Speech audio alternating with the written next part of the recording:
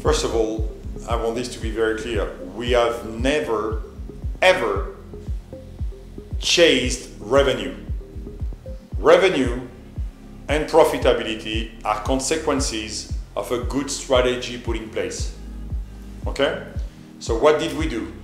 Since we know that we have a volume constraint, we cannot make so many watches, the only way was then to consolidate ourselves through the taking over of our own distribution. So what we've been doing for the last 10 years is we had at some point over 500 points of sales. Is reducing to where we are today, where we are at 96 points of sales worldwide. So we are now in direct with the clients, and we managed to accumulate the margin that we didn't have before from the retail side. That's how we increase revenue a lot, okay? But it was never the goal to just increase revenue. No, it was consolidate your distribution network.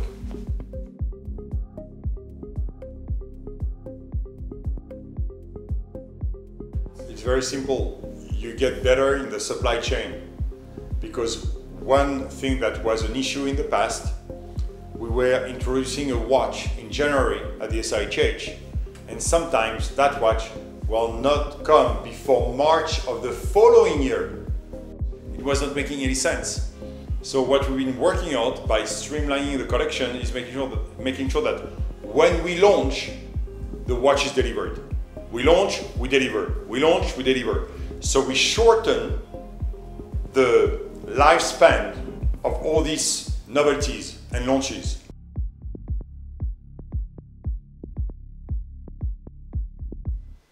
Two reasons.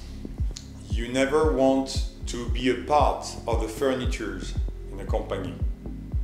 And at some point, when you run the company for too long, the risk is people still tell you yes, okay, when they should tell you no, and you are not challenged enough anymore, and which is why it's good to change on a regular basis and bring some fresh ideas and way of thinking. But at the same time, it's the same thing for me. I think I've done what I needed to do with AP on bringing the brand to a completely different level, and I want to do other things with my life. On one hand, Audemars Piguet is now ready to go and keep going in a good way, but somebody else will bring new ideas, new perspectives, so it's good for the company. Everything I've learned, I want to now do this outside, for me.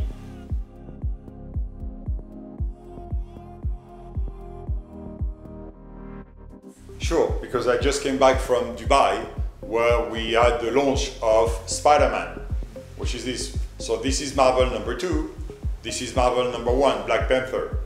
So knowing that I would go to Japan after Dubai, I say I'm going to have both to be able to explain. Because I love Japan so much, I say I'm going to bring the two watches actually to Japan.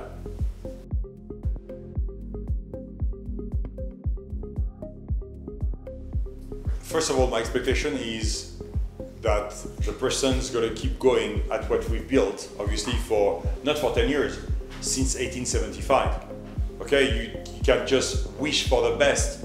I spent 29 years working for Audemars Piguet, so I want the very best for Audemars Piguet, even after I'm gone. I'm just a little part of the small time in the history of the brand.